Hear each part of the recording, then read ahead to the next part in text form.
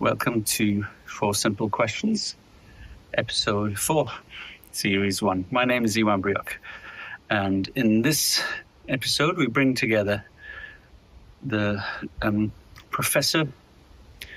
visiting professor of Plymouth University, Susan Blackmore, skeptic, author on many books about consciousness, parapsychology, and memes, and non-duality teacher Jim Newman.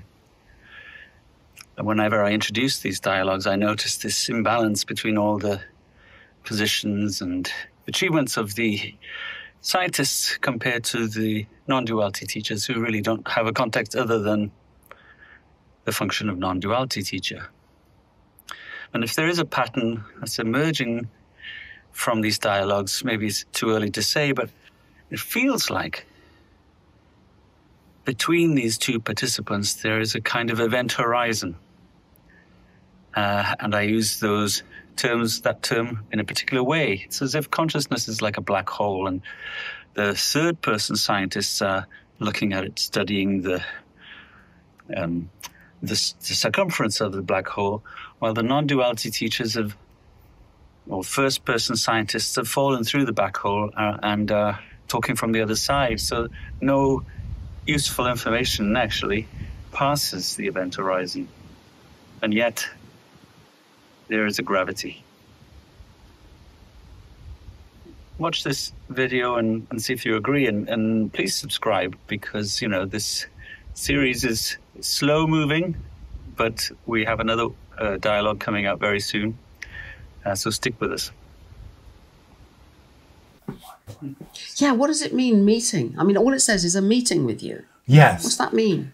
That we meet? Guys, let's get that. Yeah, but I mean, is it like a traditional retreat where you've got half-hour sessions and blah blah and we're rolling on it, and meditation all the time and so on, or is it mostly like talking, like your YouTube things? No, it's the YouTube things.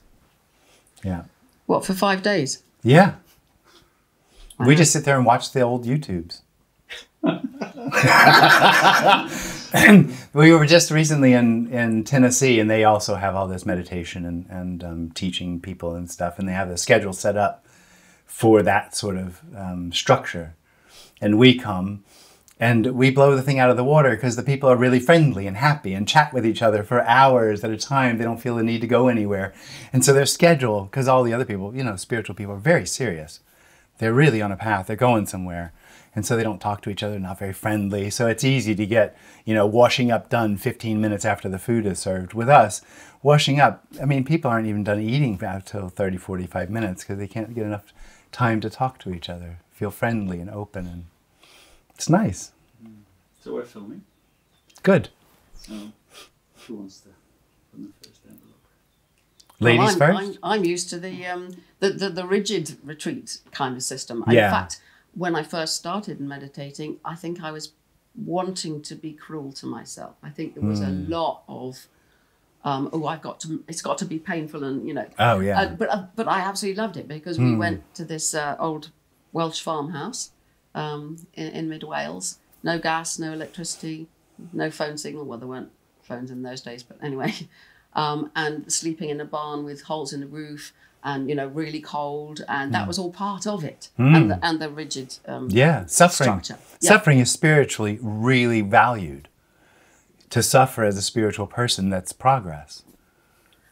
And you say that as though you think it's not? Oh, well, suffering happens, but there's no necessity. There's no value to suffering.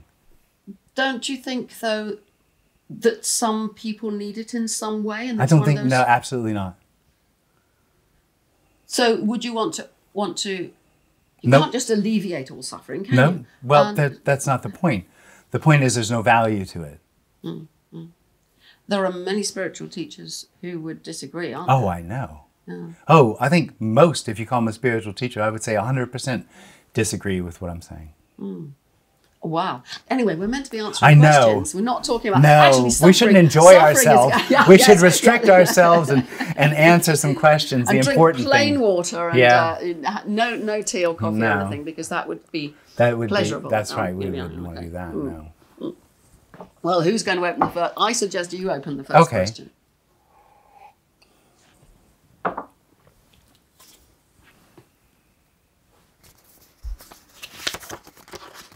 does it with a certain ceremonial quietness. Puts his glasses on. Yeah, that's right. Very serious.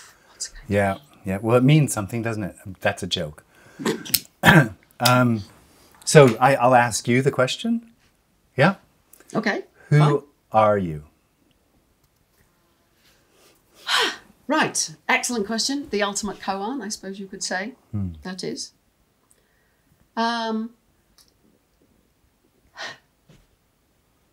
My instant thought is there are two questions in there. One is well, I'm Sue Blackmore and I've done all these brilliant things and I've really had this life and, you know, all of that. And the other one is, who is this who thinks that she's in here and looking out through the eyes and experiencing this room and all of that? Well, who am I? Right now, I am a table, a strange American man sitting over there, smiling, and, well, strange, I only met you, what, an hour ago? Well, but now I'm something else. I think that's one of the very interesting things about that. I worked on that as a koan often enough. The question is letting go of who she was a little while ago. I once did a lecture. It's really, really annoying because the filming whatever of the lecture was done so badly that they missed the beginning of the lecture. But I went up on the stage and I said, you know, hello, I'm Sue Blackmore and whatever, and it won't be me who leaves at the end. And then I talked about the nature of self and stuff. And then at the end I said, right, this is another one who's here now. But of course, it didn't make sense if you see it on YouTube. Right. It's like you don't see the beginning. Yeah. But anyway, so that, I suppose, came out of a lot of thinking about the nature of self. And it's not, in my view, it's not that there's something in that changes. It's that there's change, and there's every so often the feeling, like when you ask me that question, who are you? Instantly a self pops up. But my attitude to that is, this is a construction of the brain. It is a construction that, it's an illusion in the sense that self isn't not what it seems to be. So I still feel like somebody in there looking out through the eyes a lot of the time. I can drop that, but it's still a very natural way to be. And that's what we're beginning to understand in neuroscience, how that's constructed. How it's related to the body schema in the temporoparietal junction, the attention schema that's much broader in the brain, and all of those things. So yeah, it's not a very good answer, but that's the sort of ways in which my thoughts go. Right. How about you? Yeah. Who are you? Well, I'd agree with your first point that there's an appearance of, a Jim who has a history and a story. And a gem? A Jim. Jim. Jim. Oh, a Jim. Jim. I was imagining diamonds. I was imagining diamonds. No, we're not going to go spiritual here. No, nothing. And that is an illusion. Well, you could say the history of this body is an appearance. It's just something that seems to be there. But the identification, the individual, is, well, here it's been seen to be an illusion. And so to ask, who are you? All that happens here is nothing. There's just nothing. Well, there can't be nothing. You're talking, you're speaking, well, you're hearing. No. As far as the you goes, there isn't anyone. There isn't anyone here who knows there's talking happening. There's just simply talking happening. So, are you saying that all the time, day and night, and so on, that thing there is in that state of not feeling as though there's somebody who's talking? No, it's not a state. It's just a lack of, it seems to be a lack of a certain self-referential experience. So I can, in a way, remember having that. But it's what it is, the individual is the experience of being separate from that. Yeah, right. And but that you say you couldn't remember it. Yeah. So this is very interesting to me, because it's quite a long time ago that I became very familiar with the sense that there's this. I mean, whenever I ask myself in meditation, or like I smoke quite a lot of dope, and you know, it's getting to certain states where it's very easy just to drop that, and it's obvious. There's all this, and there isn't something else experiencing it. But I would say an awful lot of the time, I'm just back in that what's so normal to human beings of, well, it feels like I'm in here and I'm looking up. So those kind of, they're both ways of being here. Yeah. But you're saying that it's only a faint memory for you of that kind of, I would say, normal way of being. So my words are going to be wrong in some ways, because I'm going to say there was a recognition of something, of what this, you could say what this is. It's not actually a recognition, because the individual, that experience of separation, hides, let's say, the reality of what this is. In that it's not a reality.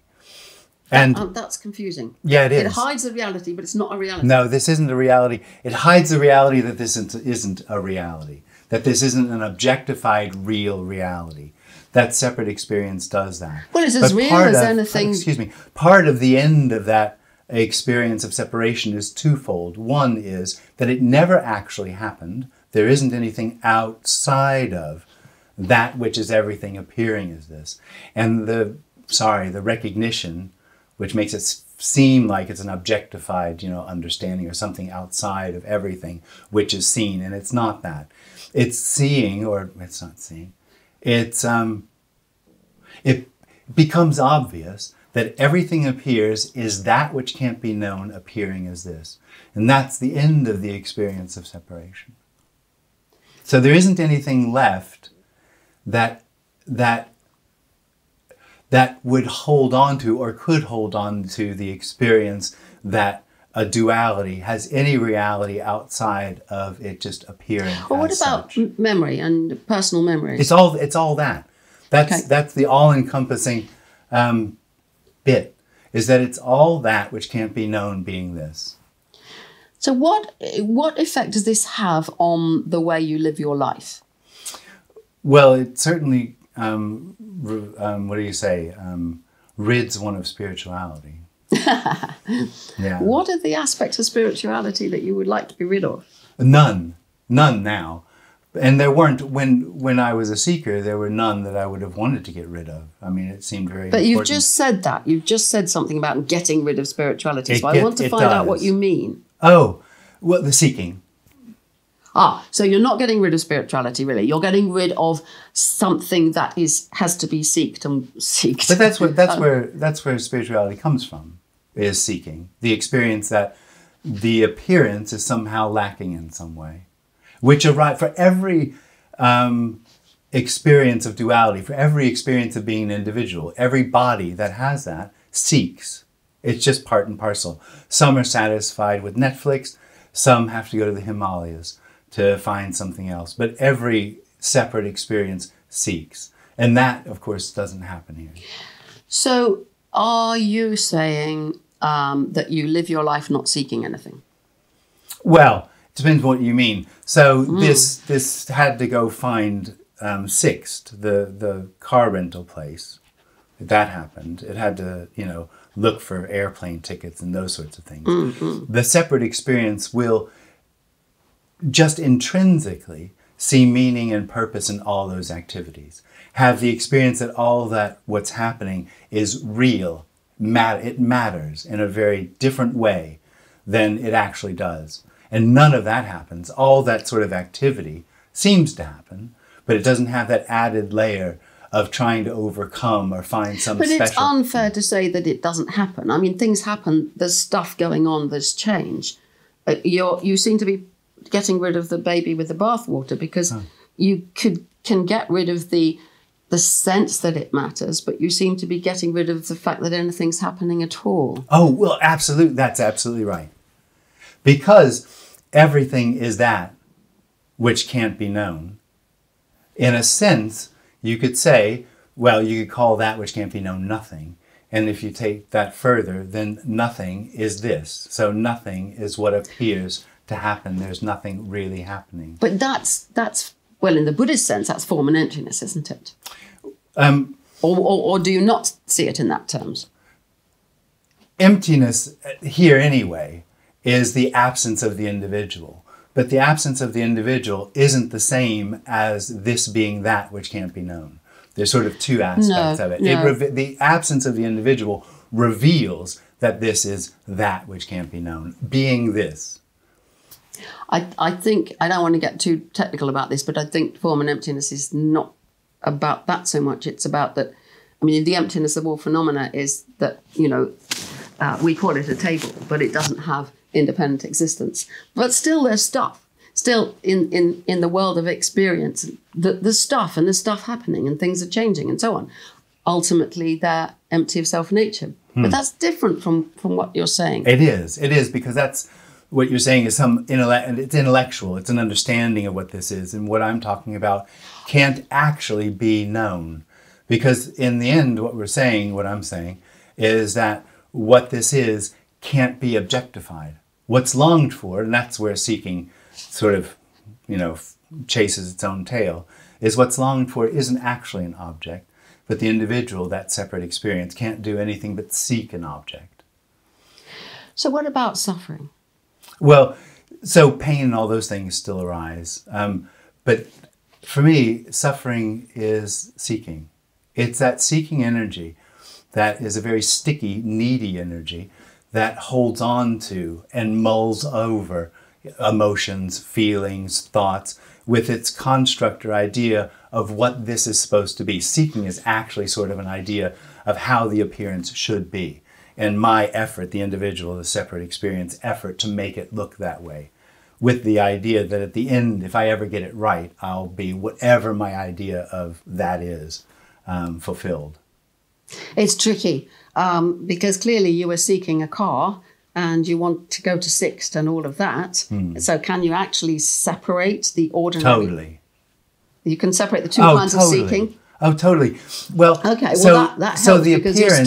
you're still a normal human being going around trying to achieve things and get here, and obviously... Yeah.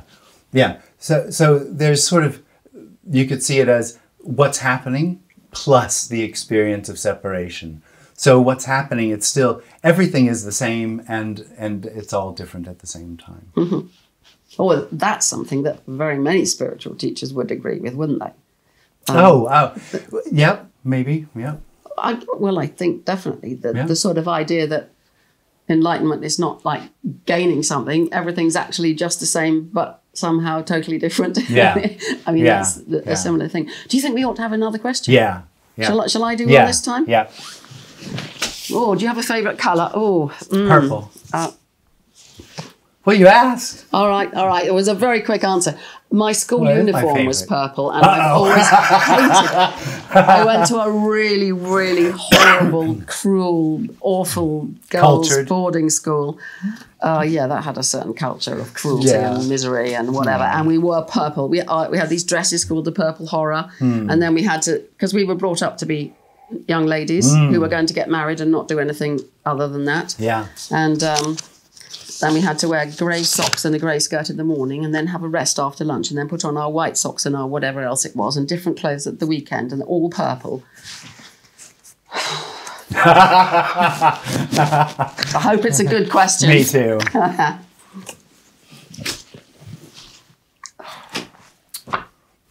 What is it like to be you? Right. So there's a character, Jim, that has just a certain way of being, genetics, conditioning. That's all here. He drives a little bit too fast sometimes. He likes sushi. He's not keen on culture or restriction. Bit of an anarchist. So that's sort of the expression of. But this question is what it is like to be you, not what are you like. No, that's You've true. described what you're like. Yeah. Both as your own reflections on yourself and as I imagine what you're thinking other people would think of you. Oh, he drives a bit fast and I'll give him some sushi. Yeah. But what is it like to be you? And is that even a meaningful question? No, it's not. I guess that's the reason I went into the default of sort of the character of this. I might have gotten to what is it like. I don't know how to answer that. I mean, you just have to say it's like this. Yep. Well, is it like something? Well, there's emotions and things that happen. There's that's apparently happening. A Sue is apparently happening. A table is apparently happening, and that's what it's like. You're picking on little things there. So the question could be interpreted as more globally. What is it like? Say mindfully. What is it like? You've just picked on little things. Can you say anything about the more broader experience? Because you were just narrowing it down into certain answers there. Well, there isn't a broader experience of what it's like. You probably realise that I'm pushing at this question because it's so fundamental to consciousness studies. So it goes back to Nagel's famous 1974 paper, What Is It Like to Be a Bat? You know Neil deGrasse? He's somebody on the internet. I don't know him personally. I've met him once. Yeah. And I saw something from him recently, and he interrupted someone and said, well, maybe we're asking the wrong question. Maybe there is no such thing as consciousness.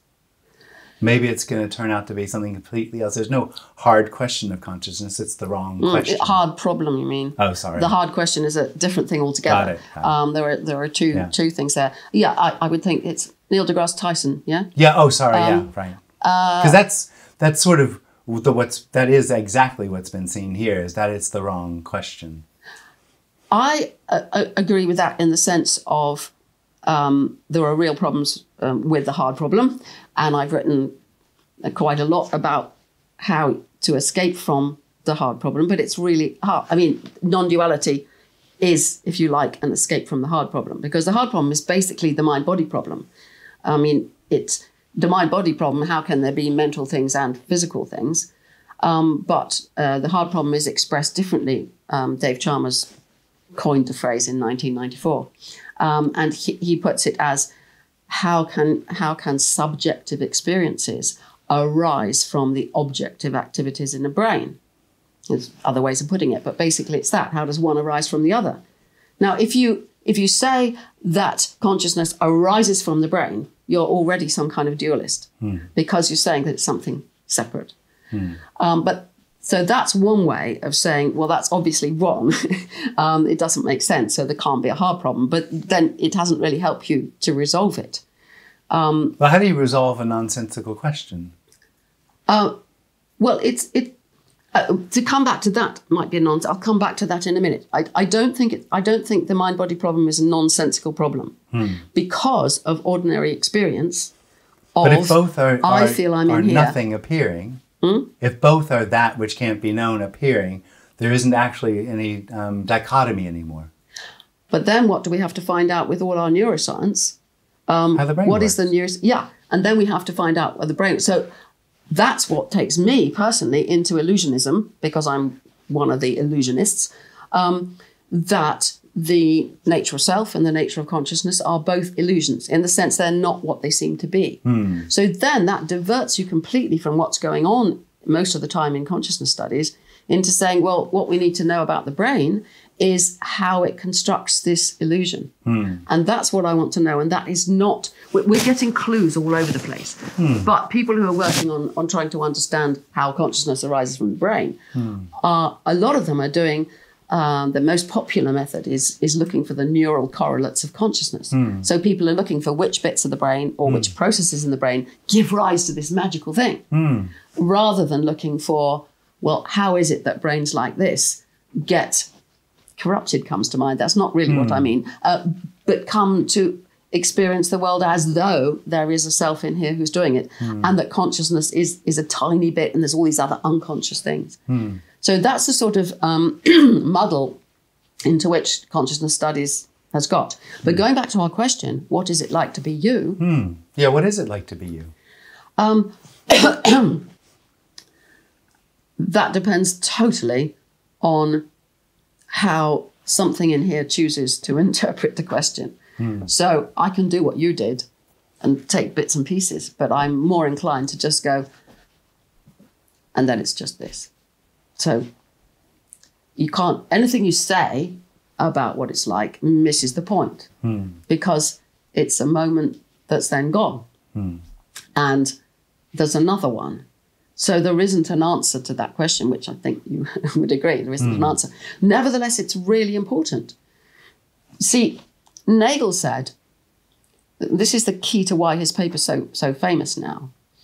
He was going to defeat materialism and totally failed. And what's remained from that is him saying, if there is something it is like to be the bat, something for the bat, that's what we mean by a bat being conscious. And if there's nothing it's like to be the bat, nothing for the bat, then that's what we mean by not being conscious. So that helps us to know what it is we're trying to find out about. That's why it's a useful question. I still think it's a useful question. But well, then in that context, this would be completely unconscious. Oh, right. So giving up. Well, no. Giving up the illusion of the separation. No. Well, I mean, I don't know how far you want to go into that, but no one can give up this, say, experience of separation. That's just an illusion trying to undermine an illusion. It's just again, it's chasing its own tail. I don't understand, because you were saying, in a lot of what you've been saying so far, you've been implying at least that that illusion is no longer there. Yeah, exactly. Yeah. So isn't it appropriate of me to say you've given it up? No, because no one would. No one would. Because I'm saying you gave it up. So yeah, I didn't really. It is given up. It has been let go. I mean, as long as we're talking, what would you say? It seemed to have never happened, actually. There isn't any separation. But you were also saying the whole that experience of trying to give it up is just within a dream that there is real separation. I get that, but you were saying the sense of separation still arises or something like that? No, not here. Okay. Did it just disappear one day? Well, it's a funny thing to talk about it disappearing, because what you're doing is that you're saying that it really happened and that it really changed and something new arose. But it's not that something new arose, it's that there never was separation. And so that dream, that imposition on the appearance was no more. Well, that all sounds very lovely, but in a way, yeah, you can be flattered. Yeah, but wait a second. Here comes. Sounds lovely, but there's a definite but there. In the ordinary world of talking about these things, and what we've been talking about, the kind of illusions that we have, that brains construct. Yeah. That if you just say, well, that never happened, then that's false, in the sense that we believed it, we said it, words were based on it, books were written on it. So in that sense, in the sense that anything happens, in the sense that I can pick up this water and drink it, and that happened, and I can also see that as empty of, whatever, self, nature, and so on. Didn't it also happen that human being there is different now and did have illusions as a kid or a teenager or whenever, did have the illusions and no longer does? You have to parse out the fact that because everything is that which can't be known, there's a sense of reality that it seems to have in separation, which is part of an illusion that it's not that which can't be known. And inasmuch as it's that which can't be known, this is that. Inasmuch as it is that, nothing actually really happens. Well, I know, but we have to be able to, it's not just that we have to be able to, we are having a conversation. Absolutely. In a world which, all those things that you've said can still be so, but we talk as though these things matter. This doesn't. No, absolutely not. Not that it matters. It obviously, I'm a bit of a broken record, but as everything is that which can't be known, it no longer has that need to have any meaning or purpose, because there's no one separate seeking anything. So it's freedom happening for absolutely no reason. I get that, but I'm still trying to get back to this thing that you took me up on, which was when I said that you had let go of that illusion. Now, just to say, oh, well, that didn't really happen, is to say that nothing really happened and we can't even have a sensible conversation. It seems not about it really happening, about it seeming to happen. We can talk about that. I could give you a story of how it seemed to happen. But it doesn't really happen because there isn't anything separate from that which is everything. Okay, let me have the story then of this young Jim, or Gem of Diamond. This young Jim was born and grew up and so on, and has now become this spiritual teacher. Ooh. Isn't it reasonable? Oh, sorry. Oh, no. Okay, you become a meeting leader.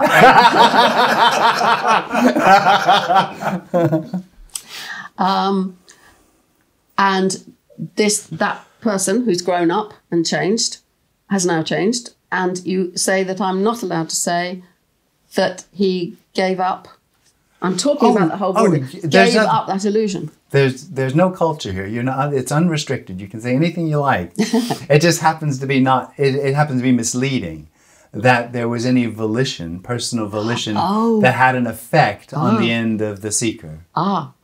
Which is why I shifted from you gave it up to you let go, and I should go even further and say it disappeared or it is no more or something. Yeah. But you would accept that in the ordinary way of talking, once there was a boy who did have that illusion and now there is a physical human being that doesn't have it. And both of those are this, appearing as those ideas or memories. Yes. Then this doesn't come from anywhere or go to anywhere. It's all that nothingness, or whatever you want to call it, that can't be named, appearing as this. But it appears in very interesting ways. So there is a danger, I think, in what you're saying there that you may not fall into, but people do. That makes me ask, well, how can we do science then? I mean, how can we find out regularities of the world? It's an extraordinary thing that this world that is world of appearance is actually understandable. Yeah. And how do you react to that without just saying, well, everything's not really happening and just washing it all away? Well, I think what happens is that the separate experience gets a hold of the idea that everything is nothing appearing and nothing really matters, and applies that to its experience of separation and says, why should I endeavor then in the first place if nothing actually matters? But the endeavor doesn't come from the individual in the first place. The individual is just a rider. It just sort of goes with what's happening and takes responsibility for it, says, I'm doing it. And it isn't like that if there isn't that separate experience, if there isn't curiosity or interest or motivation or any of those things. Tell me about that taking responsibility. The experience of separation is one that everything is happening to me. Mm-hmm. It's all mine. So a thought is my thought, a feeling is my feeling, a decision is my decision, and even that body over there is my experience of that body. Everything belongs to me. But I took you to be saying something like, no free will, no doing, right. No, and so on. That's right. But then you said, correct. Take responsibility. That's right. And I want to hear more about that. That's the illusion. That's still part of the illusion. Oh, yeah, definitely. I'm interested in this because of I want to get back to how can we do science, but never mind. I'm interested in that because... Well, I answered that, and I said, it's a misunderstanding that this applies to the individual's motivation, the motivation that appears. The misunderstanding is that it's the individual that does that. It's just there's some bodies are interested in science and do science, or interested in poetry or painting or anything else and do that. And when there's a separate experience, that experience is, I'm the motivator. That's not true. But I didn't mean we do it. I wasn't talking about that aspect. I was meaning, why does the universe make sense? This is a question philosophers have asked for a long time. Yeah. How come we, scientists that science can happen and neuroscience can happen, and we now know all these things and we can talk about them and we can do experiments to see them. So the world is an ordered world and an interesting and investigable world, which seems a rather counter to what you were saying about it's not really happening. Oh, no, I just think the ordered is just nothing appearing ordered. Yeah, okay, that's form and emptiness again in my terms. Anyway, back to the taking responsibility. I'm interested in this because of an experience I had a very long time ago. Do you know Reb Anderson? I don't. You know of him or not? No. He used to run the San Francisco Zen Center. A wonderful teacher. I've been on a few retreats with him a long time ago. I was back in that farmhouse I was talking about, the really primitive place with the endless hours of meditation. And I came to, this is 20, 30 years ago, I came to a great realization of non-doing and of non-free will. And I went to him in a formal Zen interview, you know, you speak formally and bow to the master and all these kinds of stuff, you know. He sat there and I was really quite frightened because, as people are when they first discover this, with a feeling, oh God, I might go out and start wrecking the world. I might do terrible things. You don't, but, you know, all sorts of things were quite scary. And I said, well, what do you do? You know, what do I do when I realize this? And he said, and with, you know, bright Zen eyes and complete presence, you know, he said, take responsibility. That's why I asked you what you meant by that. Well, here, there isn't anyone to take responsibility. But you used that phrase. Yeah, as part of the illusion. I was explaining or describing part of the illusory experience of separation, that it takes responsibility. We were talking about science, and how would science continue if what I'm saying is true? And I sort of took that as, where would the motivation come from to look into the world or try to delve into and find out what this is? And what I was saying is the illusion takes responsibility for the motivation, but the motivation might still come up if there isn't, even without an illusion. Might not. But. So you wouldn't go along with Reb's advice then? Absolutely not. Or you might if it were a step of letting go? No, not even that, well, because you don't see any progress. No, there isn't. Absolutely. There isn't any progress. Interesting. Yeah. Well, I think it's your turn now. Okay, yep. Blue? Well, especially if you have terrible feelings about blue, that you were forced to wear blue clothes at school or anything of that kind. It's my second favorite color. Sorry. And now you've got green that comes out of it. Oh, so. no. What is this? They're all kind of the same question, really, aren't they? Yeah, that's true. What is this? I haven't a clue.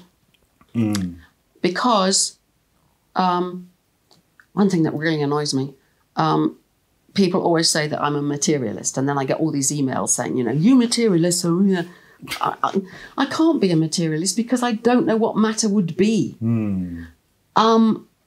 So I call myself a neutral monist, meaning I'm sure there's only one kind of stuff in this world, but I have no idea what it is. So what is this? Was that the question? Yeah. Well, it goes back to what we were saying earlier, which is kind of why it's the same question. I can do what you did, pick on little bits and go, well, this is, you know, whatever. But then that's getting right away from what is this, which is the same kind of question as who am I, or what is it like to be me now? Well, you have a go. Oh, I've got the same issue, except it's obviously nothing. So, but it isn't obviously nothing. So that's a really interesting answer. I mean, I can get my teeth into that, because some of what you say, I just feel I can't get my teeth into at all. Because I can't really disagree, because there isn't anything substantial to disagree with. But it's not nothing. It's this. Yeah.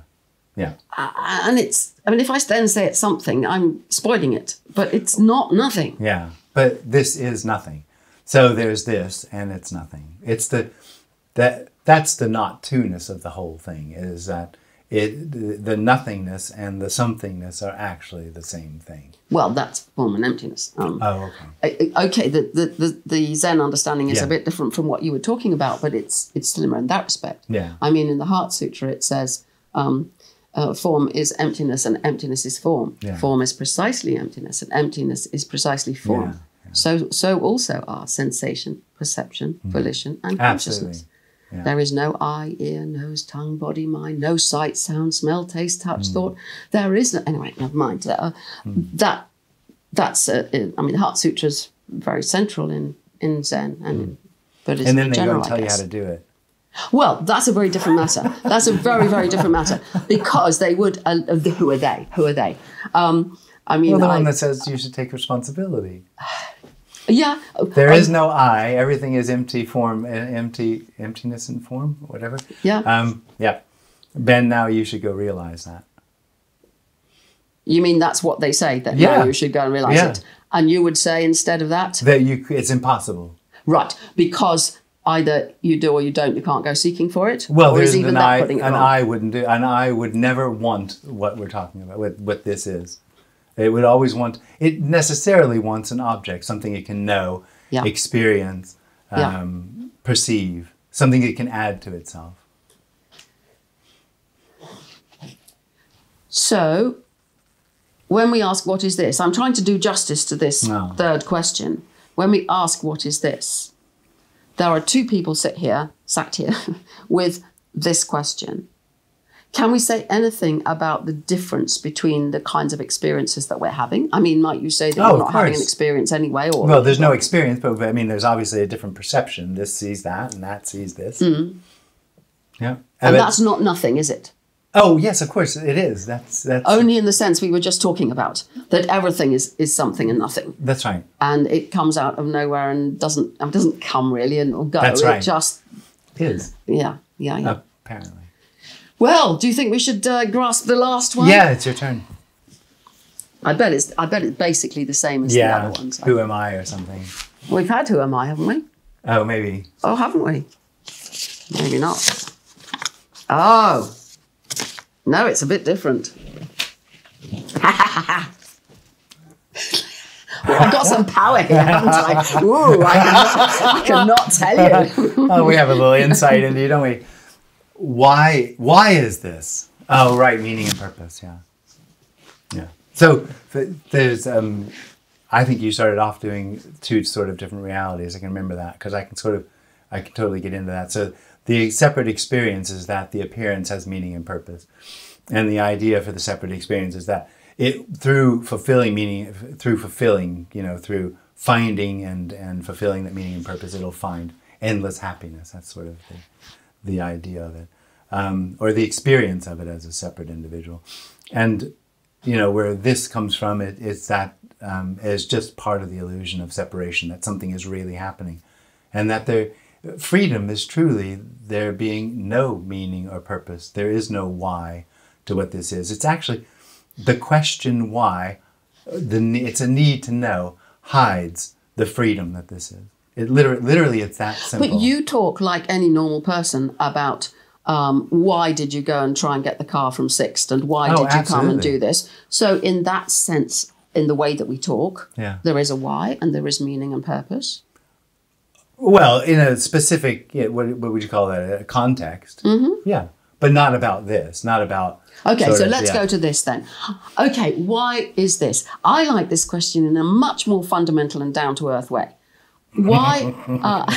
Sorry, I'm being sort of subtly rude. That wasn't meaning to be. That's all right. You do it. Maybe I was. Yeah. Oh, who knows what comes out of this thing here? Weird things come out of this thing here, and I hear them. Oh, who hears them? Oh dear. Why is the world the way it is? Why is this room the way it is? Why are those trees out there the way they are? That's how one way of looking at this question, and that comes down to evolution. And it comes down to basic structures of a universe that we seem to have. And I'm very firmly in it's ultimately nothing, but I'm going to be working in the world in which it appears to be stuff. And I'm back to that question about how come it's a universe in which we can do science and understand it. So the way that I think about this being here now is, I suppose it goes back to Monod's chance and necessity. Everything came about the way it did because, did it have to? Well, there were probably random processes as well. So it's not necessarily deterministic, but the evolutionary process produces mindlessly design out of nowhere. And trees grow the way they do because of the genes and because of the way they adapt to the, and I find this just wonderful. I find it wonderful in the sense that, I suppose because I like illusions, and the illusion of deliberate design, the illusion that gives rise to the belief in God, the creator, the idea that somehow we're so clever that we design things like, I'm looking around something I designed. Oh, all the paintings over there, I painted all of them. So I designed them, but of course I didn't really. They happened. It's how this thing feels about it. But all of that, that illusion leads people into believing in God, the Creator, into believing that we couldn't have this wouldn't all happen without there being minds doing things. And that gives a sort of an idea of the power of consciousness, the power to design things, to, all of which I think is wrong. Everything is just coming about because it does. And I've had lots of fights with, not fights, but, big arguments, usually in spiritual contexts. We have a consciousness group in Totnes, and very often people there kind of really hate the things I'm saying. And one of the things that I'll say endlessly is, it's just stuff happening. And in a way, that fits with a lot of what you've been saying. It's just stuff happening. Get used to it. And that's the hard bit, is getting used to it. And when I say it's just stuff happening, that's coming, a lot of that is coming from evolutionary science and theory, that amazing things just come about. But it's also coming from the recognition of free will being an illusion, of the illusion of what we, from our own, my consciousness is doing. But you see, I would say letting go of that. You'd say there's no letting go because it's always been there. But I would say that it has to be let go of. And the way the science has helped me to let go by this phrase, it's just stuff happening. Well, the reason I don't agree with letting go is because the individual wouldn't. Because the individual is grasping. Oh, absolutely. And if it would be just another effort to become, to have a better experience. It wouldn't. It doesn't want what I'm talking about. It can't, because there's nothing in it for it. There's just nothing in it. It's worthless, valueless. What about this common idea that in talking about enlightenment, people say you can't get it. There's nothing you can do to get it, but you can do things that make it more likely to happen. Or enlightenment is an accident. Yes, exactly. That's the word. Thank you. That's what I was grasping at. It's an accident, but you can make yourself more accident prone. Do you not even agree with that? Well, the idea would be that there's a relationship between the separate experience and that which can't be known, and there isn't. That relationship just doesn't. There's no separation like that. Everything is already that. But if what is bringing about the separation is a complex illusion constructed by a brain, doesn't work on loosening that construction help it to disappear? No, the illusion looks for an object. It looks for something it can experience and know. It can't do anything else but do that. And so all of its activities just confirm the experience of separation and the idea that it has free will and choice in order to find what it feels is missing or what's longed for. And I get that. There isn't that relationship because there isn't any separation. I get that, and yet my own long-term experience of meditation and knowing a lot of people through retreats and whatever, is that with practice, with practicing mindfulness, with daily meditation, suddenly a different way of being sort of pops up. Well, I think this, let's call it a recognition, happens all the time, and even meditation can't stop it.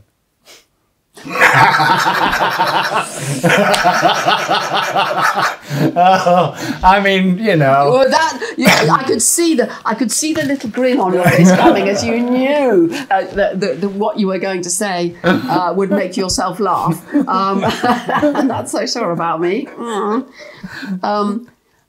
I think it's very unkind in a way, although it's very funny. Because you're implying that it could make things worse. And I think to some extent there is some truth in that. There are people... we were talking before about suffering being one of the golden orbs of spirituality. It's something to be worshipped. there's some value in suffering. I think that's a different thing. I think what you were coming to hear more is about if you do a lot of meditation and you do a lot of hard work about it, you know, and it is a huge effort to make yourself do it every day and all of that kind of stuff, you would rule that out completely as being valuable. Yes. And the suffering might be a part of it, but I'm talking more generally about this. Whereas I think people can go very badly astray. It's called, what's it called? Spiritual bypassing. No, that's something else. But anyway, spiritual materialism, grasping these, oh, now I've done, and you know, I'm prone to that. I think, I've been meditating every day for 40 years, you know. But if I hadn't been meditating every day for 40 years, this thing here would be a different person.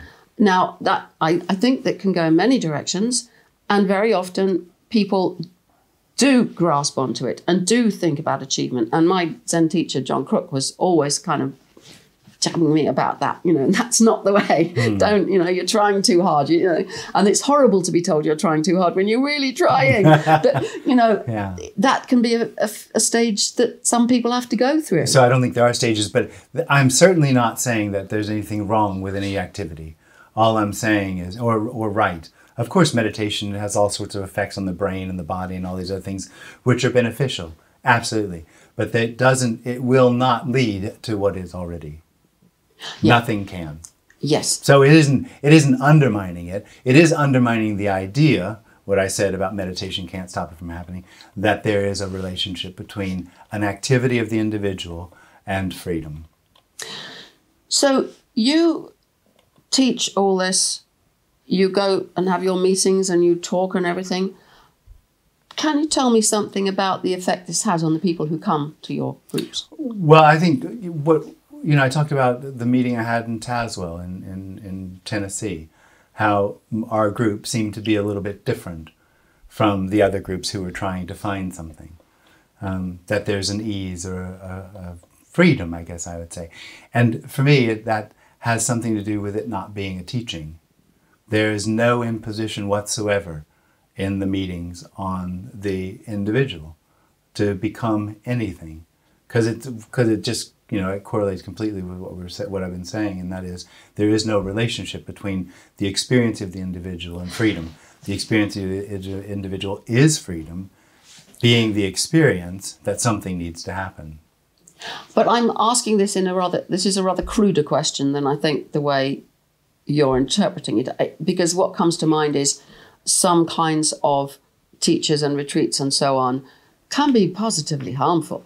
There can be a lot of abuse going on, abuse of power, all kinds of power things, and people can become distressed. They can become really disturbed sometimes with really bad teachers and bad situations. Yeah. Or you have ones where people will go on with the same teacher for years and years and years and years, never really understanding anything, or it never really changing and still stuck there. And you can have others where people really do, I would say, move on, let go of stuff, become more at ease with themselves and with all the things that causes suffering. And I'm trying to wonder what happens to the people who... Do you have followers who you know, so what happens to them? Outside of the abuse of power bit, I think all those things that you mentioned happen in the meetings. All of that can happen. What I do find is it's a very hard message to follow as like something to hang on to, because it just gives nothing. It gives nothing. So some are inspired by it and I think listen to it for quite a while. Many come and go quickly because it doesn't give anything to them. I think that's one of the beautiful things about it, is there's nothing to hang on to. It makes it absolutely clear that there's nothing to hold on to. But the ones who go with it, you've been saying that there is no progress, whatever, but in a way that's implicit in what you were just saying, that there is, that some of these people get something from it, you said? Oh, absolutely. Well, I mean, in that separate experience, the experience is a process. That it always is a process of things getting better or worse.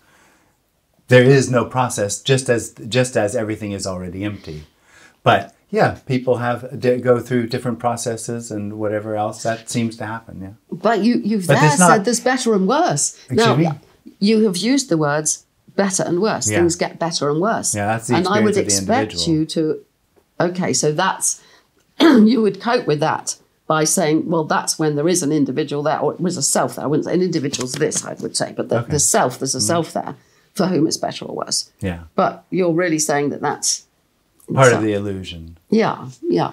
Oh, I would say the same, but I'm having trouble here because you're saying there is nothing to be gained because there never was a separation. But you, in your life and your work, you are dealing with real people for whom things can be better or worse. They can learn more or they're not. They are going through a process. Well, they're not real, but anyway. Well, yeah, you can say that, but you can say that about everything. That's but right. they are going through a process, for some of whom will come to see the world without this darkness of the self getting in the way of everything, and some won't. Now, isn't that to say there is some kind of progress, some kind of learning, some kind of change? Well, in the same way that this, I say that it didn't happen here, it doesn't happen there. There already aren't individuals. It's an illusion that there's something separate. But in the ordinary world, they've changed. But there aren't actually two realities. It truly is everything or nothing appearing as this. It is that way. Of course, as we've been saying quite the whole time, there is this added on experience of illusory experience of the individual. And that added on experience feels like things are in a process. It has a life, which it's responsible for, and it's working through a process. And the end of that isn't a real thing because there never was an individual working through anything. There isn't anything really happening.